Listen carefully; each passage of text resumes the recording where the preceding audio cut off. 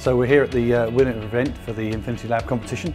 Great to see so many BT people, some of the startups, all the finalists that we had here for the customer service competition.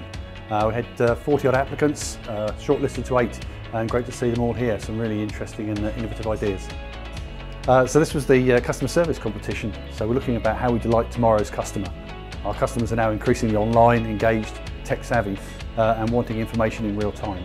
So actually, how do we improve that experience? And it was a real pleasure to work with TechHub to run this competition. So we're very pleased to have 2 winners from this competition. Cognicore, the company who are actually based in Barcelona, looking to come to the UK, so very looking forward to working with them. And another company, Pixelpin, who are known to the TechHub folks here, has been resident in the UK for some time.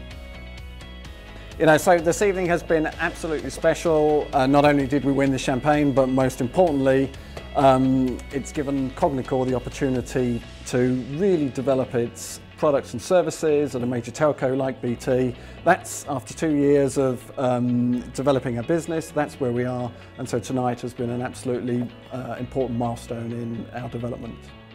It's a great opportunity in a sense that Cognicore is at the stage now, 2 years after it was initially formed, to really start developing its solutions together with major telcos.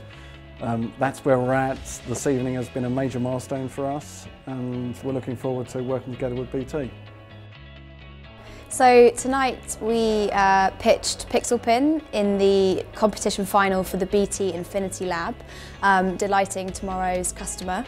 And we were chosen as the lucky winners, which means that we are going to have the opportunity to work with BT in developing our product and moving forward. So it's really exciting.